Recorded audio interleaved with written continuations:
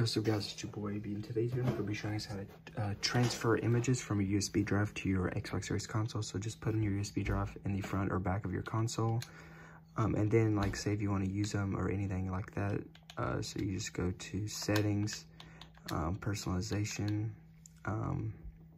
Say we just want to do a background image or something like that. Custom.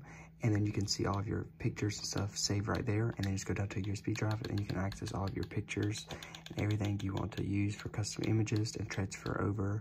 You can access right here as well.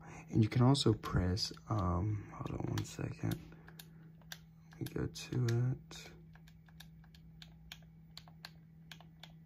Right there, File Explorer.